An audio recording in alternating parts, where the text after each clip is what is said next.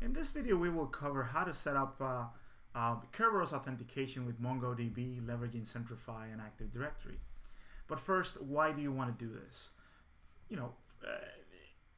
The first thing is, time to market, right? So rather than in your MongoDB project standing up an MIT Kerberos and adding duplicated capabilities, in an environment where you have Active Directory and Centrify, these things can be solved right away. Additional benefits are the fact that the robustness of the Centrify agent and how to integrate with AD, and some of the tools that it has to make your life much easier.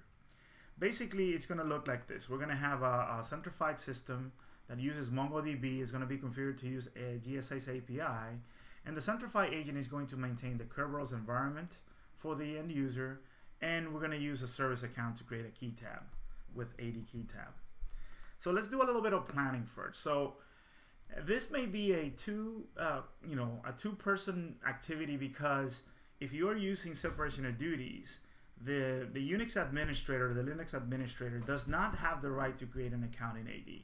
So you guys are going to work together because AD key tab requires the credentials of somebody that can create that. Alternatively, you can do have the AD administrator create the user account for you with the proper SPNs and UPNs, and then you can adopt the key tab as well. But we're going to do everything from the Unix CLI. So first, we need to know a little bit about our AD key tab, and we need to know, okay, we're going to be creating a new account, so that's -n.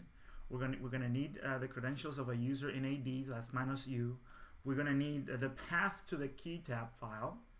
We're going to need the OU. We're going to put that service account, and both the UPN and SPN that we need, because again, a lot of people get confused here. This came from the Hadoop video. In order for you to get a ticket, you need a TGT, but there's ways that you can create, request just a service ticket. So that's where MIT Kerberos and Active Directory kind of differentiate a little bit. So let's get started. So I've actually disabled all the authentication from my MongoDB server, just so I'm able to create a user. That shows how much I know about MongoDB. So this is my command right here. I'm going to copy paste it, and ultimately, this is basically AD key tab, new key tab. Use Jerry Seinfeld's account to create that particular key tab. This is the path to the key tab. The UPN is going to be service MongoDB with the name of the service at the realm, and the principal name is this shorter version, and the OU is going to be service accounts here in my AD.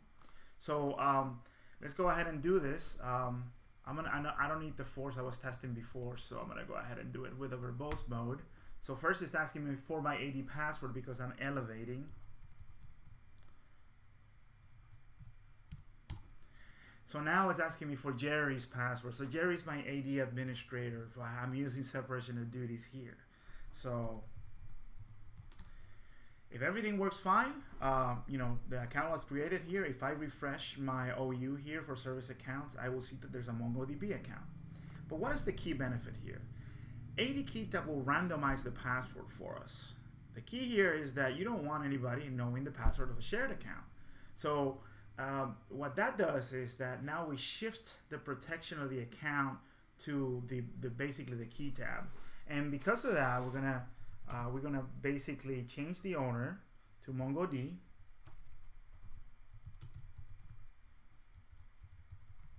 for that particular key tab.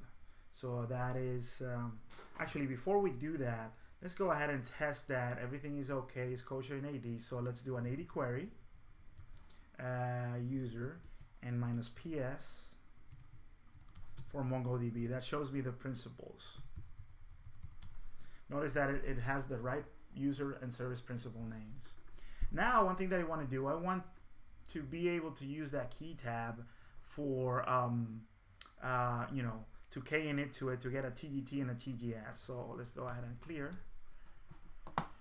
and probably have to modify the path here. The path is actually now for varlib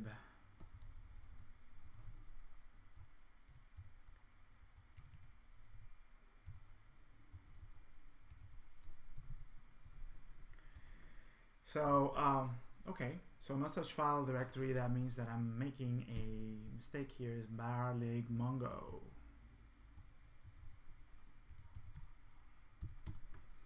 So if I do a klist,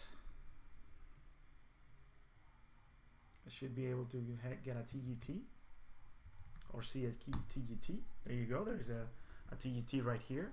If I want to do the same thing but get a service ticket, let's take a look. And again, I have to correct the path here.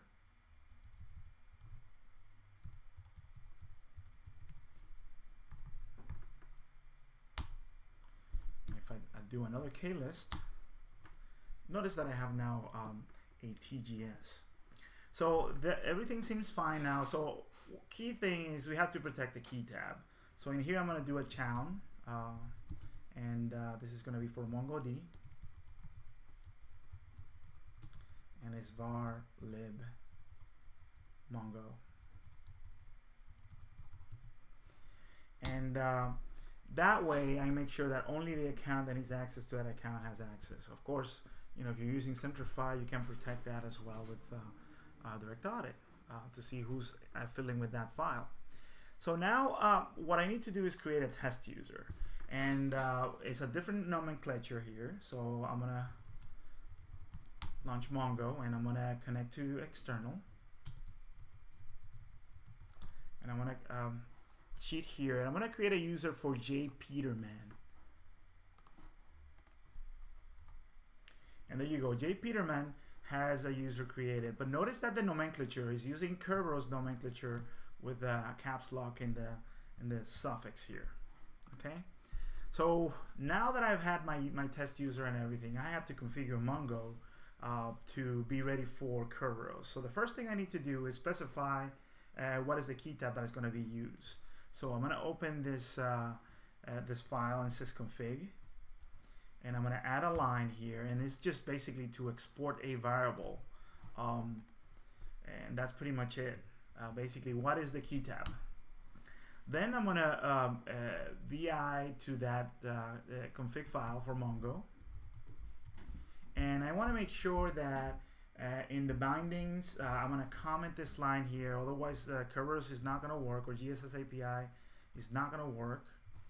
And I'm going to enable the things that I disable, so I'm going to be able to use the additional authentication mechanisms. Now I'm going to add here GSSAPI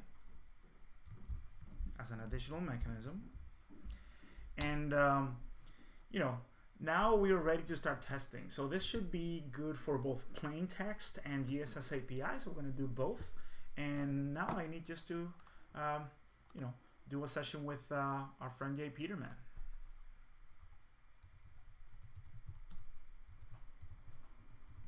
So remember that the j.peterman is a DBA, and we did additional security by binding the, you know, limiting the PAM access by creating the mongodb PAM access model. Other people cannot access Mongo even if they have a user, because we're using PAM. That's with PLAIN.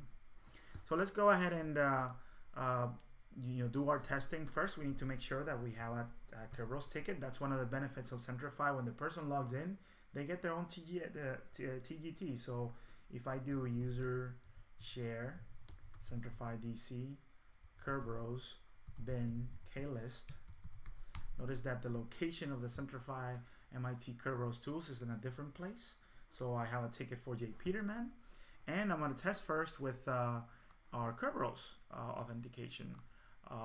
I need to launch Mongo with the name of the server, so it will be Mongo Centri, because that's the key tab service principal names that we put in, centri.corp.contoso.com. Actually, one thing that I have not done is to restart the Mongo service. So let's do do service mongodb restart. All right. So let's go ahead and launch Mongo with the name of the server, Mongo.